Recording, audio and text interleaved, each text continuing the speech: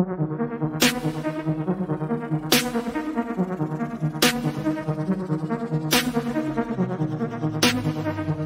Drew SoulQuest, and you're watching Trending Talk. This Saturday, April 11th, 9 p.m. on Instagram Live, it is going down. Let's get ready to rumble! RZA versus DJ Premier. Come on. I am too excited about this one. This is for real. This is a Godzilla versus King Kong. Man, like I've been watching a lot of the different DJ battles and everything, a lot of the producer battles and stuff, and it's been cool, but it ain't been one like this. I'm talking about, you got RZA.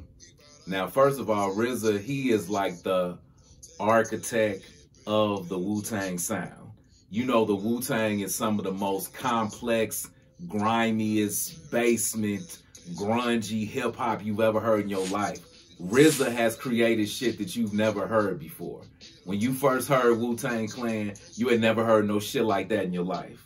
I know that's what I was like. I was like, it took me a while to even catch up, catch on to the music, to take it all in. I'm like, what am I listening to? And then you got DJ Premier. Now, DJ Premier, pretty much, he's the architect of the boom bap sound.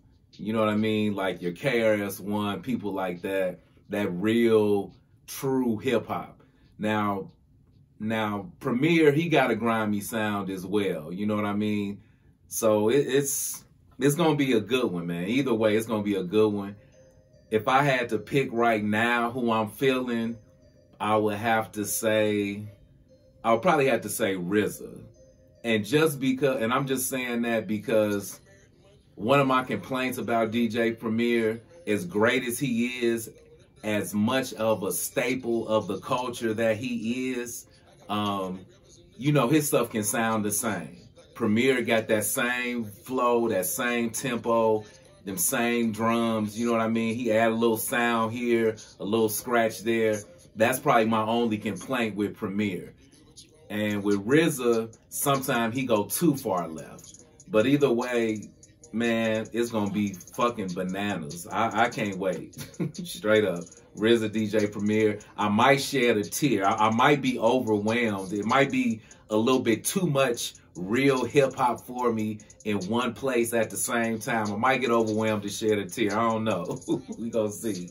But hey, it's going down. Besides 50 Cent being a great rapper, a great businessman, an executive producer, just about a genius pretty much. One thing about 50, if you can follow him, 50 is the king of petty. He is the king of pettiness. He is the king of messiness. And this headline ain't nothing different. So 50 Cent says he would rather have 6ix9ine than Marquise for a son. Oh, wait, excuse me. 50 Cent says he would rather have Snitch 9 than Marquise for a son. Okay, so there's more bad blood between 50 Cent and his son. While going live on Instagram on Tuesday, the hip-hop mogul was asked if he had heard from Snitch 9 since he was released from prison to home confinement. He said, "No, I ain't heard from him. He's his mother's child now. He told on everybody," said 50 Cent, the rapper turned snitch. Okay, so then he proceeded to take a shot at his own son, because that's what I'm saying, the messiness. He didn't have to say this. He could have left the comment where it was and went on with the interview or ended the interview or whatever. So then he goes on to say, he then proceeded to take a shot at his own son, Marquise Jackson. By the way, that looks like 50. You know, this is 50's older son. He's like around 24. He straight up looked like get rich or die trying 50. Like, spitting image.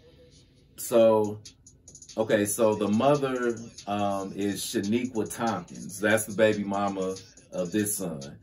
So he says, he's better than Marquise, though.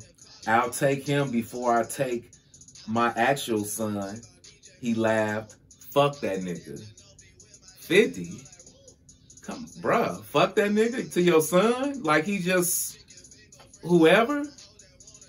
Wow. So it says, it wasn't long before Marquise caught wind of the comments and clapped back on his Instagram story. I just woke up. I had a long day on the gram yesterday. I didn't get the chance to hop in the most gangstest live ever. But everybody tagged me in it, so. Did he just say he'll claim a rat? Oh, nah, I don't want no parts of that cheese y'all eating over here, big fella.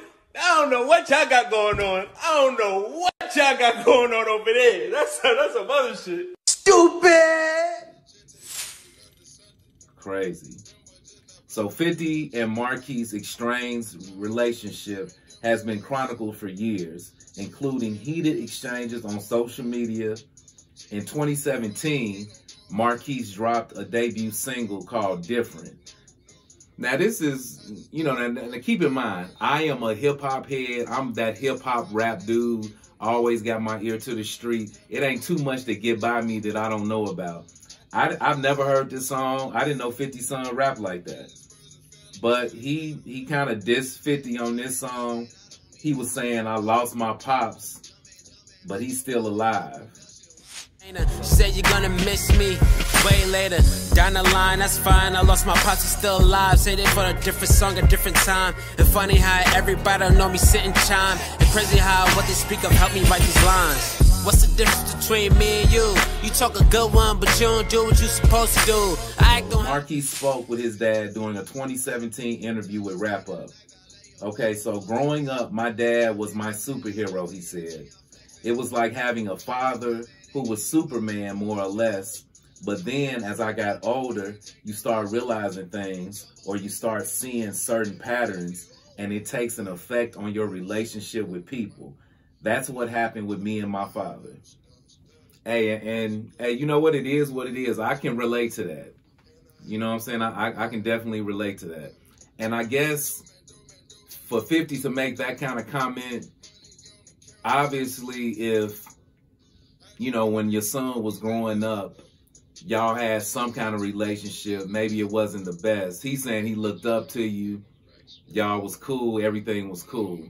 So somewhere along the lines, 50 did something to him, or 50 did something to create some kind of misunderstanding between the two, where obviously it then hindered the relationship. You know what I mean? I don't know how much effort 50 has made to mend the relationship, but either way, even if he's made an effort and his son is not receptive or whatever, to make that kind of comment to the public, man, talking about fuck that nigga, and talk about you would rather have Tekashi Snitch 9 as your son instead of your actual son, 50, that's the messiest of the messiest, the pettiest of the pettiest. Like, you top yourself with this one, bro. That's deep, bro. But, hey, it is what it is. You know, the old saying, I've been victim to that. I've seen other people victim to that blood is thicker than water. And that is not the case all the time.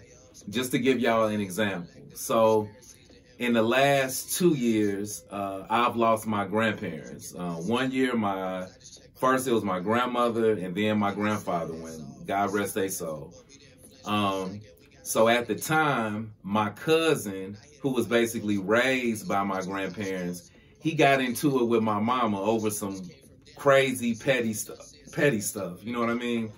So from there, and don't get me wrong, he got issues, but from there, he pretty much like flipped it and just was like, you know, I got into it with your mama, so basically fuck all of y'all. And when I say all of y'all, I'm talking about like me and my sisters and all that. So here and there, I've like texted him last couple years just to check on him, see how he's doing. He's younger than me. I feel like sometimes I had a hand in raising him. So it went from that to, you know, with all this coronavirus shit going on, you start thinking about life, you start thinking about your loved ones, different things like that. So I just reached out to him today, like, what's going on? How's life? This coronavirus is some shit. Feel like the end of the world, like we in some movie. You and the fam, okay? He got kids and everything. He got a wife or whatever, fiance. I don't even know that status. So he replies back, "Oh, just to make it clear, yeah, I don't fuck with y'all." I'm like, wow, okay. Yeah, I don't fuck with y'all. So keep your niceties to yourself. And I'm like, okay, bro. And I ain't about to go back and forth with him. I ain't about to cuss him out. I just was like, okay, bro. I was like, that's cool. I was like, I fuck with people that fuck with me, family or not. I was like, I was just checking on you. I still got mad love for you. You need anything, you know my number. But I was like, and at the same time, man, I hope you get some help for your issues and everything. I was like, because I ain't never done shit to you, bro. I ain't never done nothing but try to give you game, be there for you as much as I could. So, shit be crazy. But hey, but they say family is everything. Family can be a bitch sometimes. It is. Okay. So one day, y'all, I plan to be on this list. I don't grind the way I grind for nothing. So today, Forbes magazine, they released Forbes World Billionaire List, the richest billionaires in every state. I'm rich, bitch! So obviously, I'm not going to go over every single state.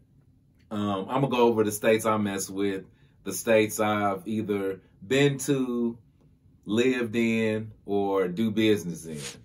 So we're going to go with California first. Shouts out to my girl Sue in West Hollywood. I miss you. I'm going to get out there and holler at you. So in California, Larry Ellison. The city he lives in is Woodside. His net worth, good Lord, $59 billion.